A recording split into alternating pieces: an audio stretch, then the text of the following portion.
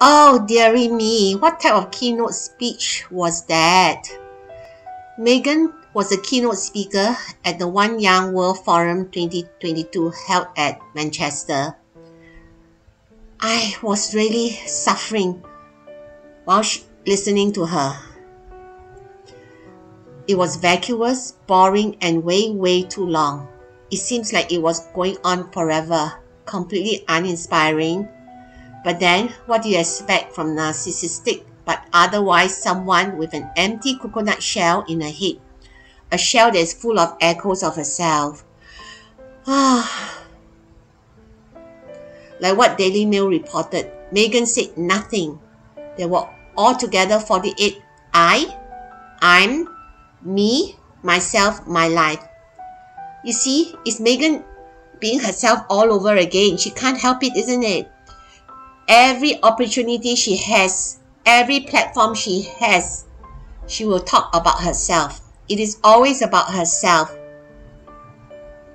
I managed to get this still from the video, and I look at some of the expressions on the guests who were at the forum.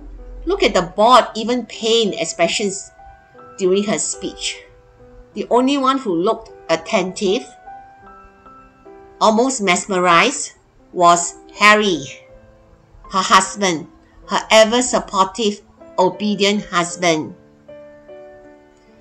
There were so many accomplished luminaries at the forum, including the former Irish head of state and climate justice advocate, President Mary Robinson, musician and activist Sir Bob Geldof, USA Olympian Ibtihaj Muhammad, and oceanographer and author Professor Sylvia Earle.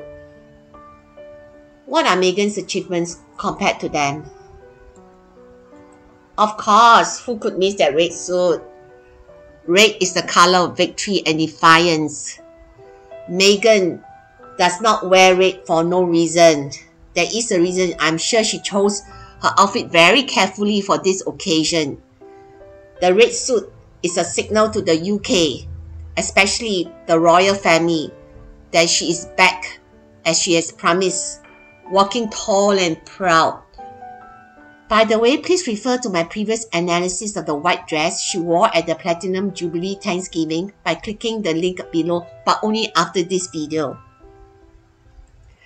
Meghan is a sore thumb and an eyesore for the royal family and all her critics and detractors, but certainly indefatigable and irrepressible for the time being. Very much the survivor up to now. This is certainly a victory parade for her.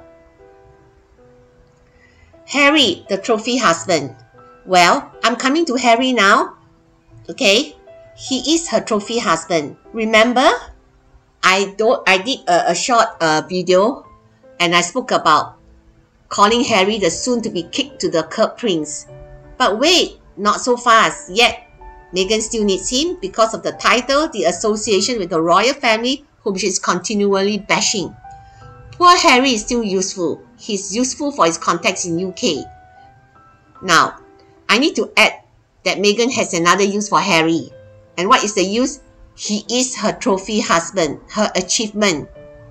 She likes brandishing him around. If you had listened to her keynote speech, she mentioned she got married like no one knows, but then marrying a prince is her only achievement so far. You can't blame that woman, can you? I've reached the end of my video. I'm planning a lot of videos ahead. Please click the subscription and like buttons, not forgetting the notification button as well. In the meantime, stay safe and well. Bye for now.